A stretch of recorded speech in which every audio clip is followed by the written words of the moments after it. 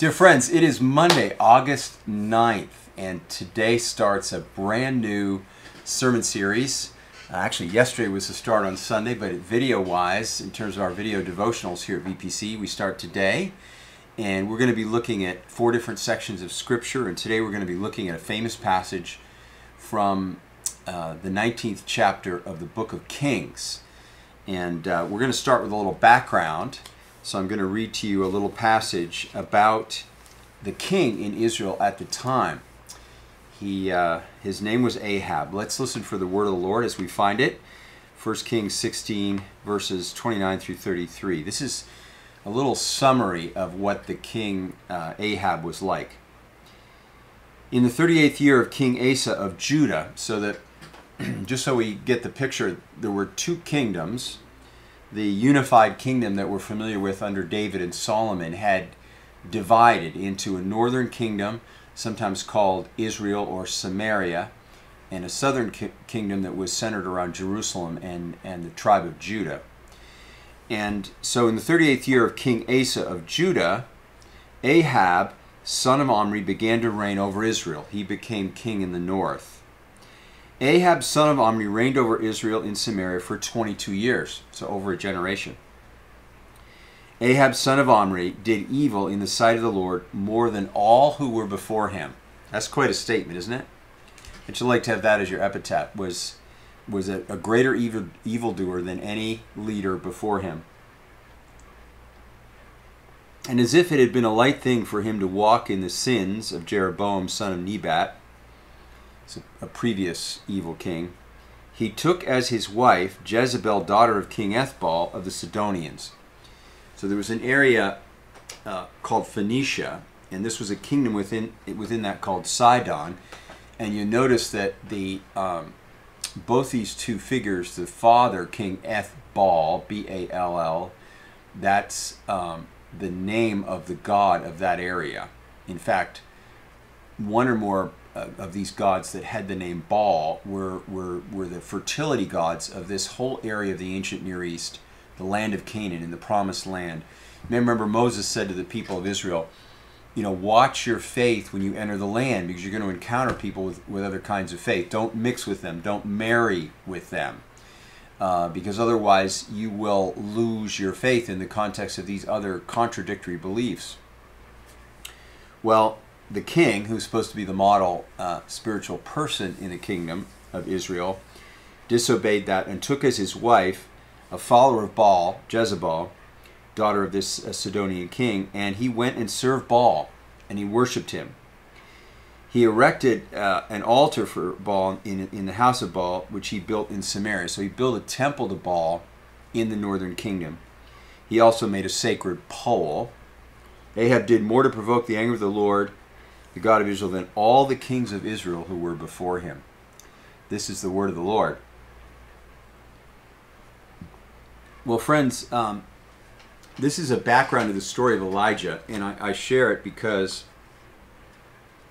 Elijah was called to call Israel back to faithfulness. The people had fallen into what the historians of religion call syncretism, which is essentially getting everything mixed up together.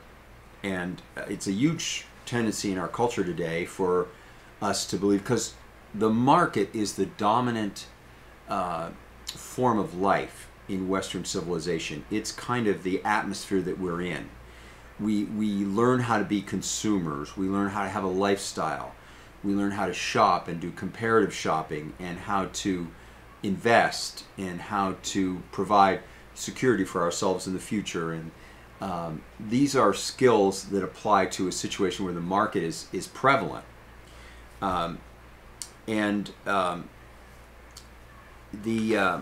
This is relevant to our story today, because there was also a kind of a market in this ancient world. It was an agricultural world, and it depended on the idea that the crops would grow if they had the proper amount of rain, if the weather cooperated. And so these Baal gods, particularly the lead god, were gods which were essentially weather gods. They provided the weather element in the system that will allow agriculture to succeed.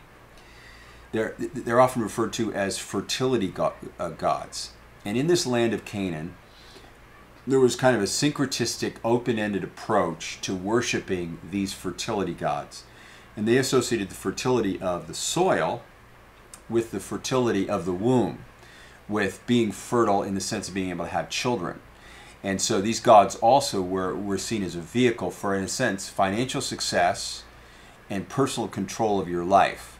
By propitiating or appeasing these gods, and you did that in rituals and rites, sometimes with human sacrifices, you could guarantee, as it were, that you'd have a measure of control over the level of success in your life, measured both economically and personally. And so these gods were very attractive to the rulers of Israel because it's a nice thing as a politician if you can promise your people that their basic needs and desires are going to be met. And if you're going to offer them a God who essentially affirms your desires and validates your pleasures and really doesn't make any moral demands on you and also doesn't require any ultimate loyalty, it makes the religious life seem initially very simple. It's also very shallow. In contrast, Yahweh is not a God that's anything like the fertility gods. He is, first of all, a moral God who enters into covenant with the people of Israel. And part of that covenant is a set of commandments about how to live their lives in relationship with Him and with one another. The chief rule in relationship to life with God is you'll have no other gods. It's a rule that's against syncretism. And so right away there's a clash there. Yahweh doesn't permit other relationships, his exclusive relationship of love with Him. Since He is the one true God and creator of the universe, He doesn't want us to be diverted toward gods that are not real gods, that are idols. And indeed, just then as now, success, personal control over your life can become idols. So you invest most of your time and energy in those activities. And anything you develop you devote most of your time and energy and your thoughts toward becomes your God. It becomes an idol to you. So that's the background to this story. And so we know that Elijah, who is the prophet that God is going to call, had a very hard job to dislodge this syncretism, which not only was a practice that was going on among the people in Israel, but now was the official approach of the king, who was radicalized by marrying a promoter of Baal, and who not only wanted to embrace the Baal religion in addition to the worship of Yahweh, but in effect became someone who wanted to eliminate the worship of Yahweh by killing its priests. And it was into that situation that Elijah was called. And so the story of his call is in a few verses in 1 Kings 17. Now Elijah the Tishbite of Tishbe in Gilead said to Ahab, "As the Lord God of Israel lives, before whom I stand, there shall be neither dew nor rain these years, except by my word." What a claim. I'm going to control the weather, and as long as you're unfaithful to Yahweh, it's never going to rain. And then God warned him that that challenging the king is a dangerous thing to do. He says, "Go from here and turn eastward and hide yourself by the Wadi Cherith, east of the Jordan." So he crossed the Jordan River into the eastern area, and he hid from the king and lived kind of a hermit-like life for a while. And then when word got back to the king that where he was hiding, he moved on further into the territory of the Phoenicians, and he lived with a widow in a place called Zarephath. He was miraculously maintained in both of these situations. One of the issues raised by this first part of the story is the issue of legitimacy. When is a government or a king legitimate? And in terms of ancient Israel's theology of power, when a king began to lose his faith or push the people of Israel toward the worship of false gods, he became illegitimate. He lost his legitimacy as a ruler. Today we tend to think of legitimacy in terms of someone who is whose rule is the result of a legitimate process, a democratic process where people give their consent to that person's rule. There's a vote that takes place, and so it's there's a measure of public support for the person in authority, and indeed we're called to be loyal oppositions when our candidates don't win, to still give some respect to the office that the person we didn't vote for holds, because otherwise, if we spend all our time attacking one another, the whole idea of a legitimate democratic order disintegrates, and nobody has any legitimacy. And if you don't have legitimacy, it's a hard thing to rule. So, to come back to ancient Israel, the challenge of Elisha was that he was challenging the legitimacy of the rule of the king. And that's the setting we're in here on this first day of the week. Let's take a moment and pray. Heavenly Father, we thank you for the courage of Elijah, the amazing courage, announcing judgment in the form of a drought that lasted for 3 years.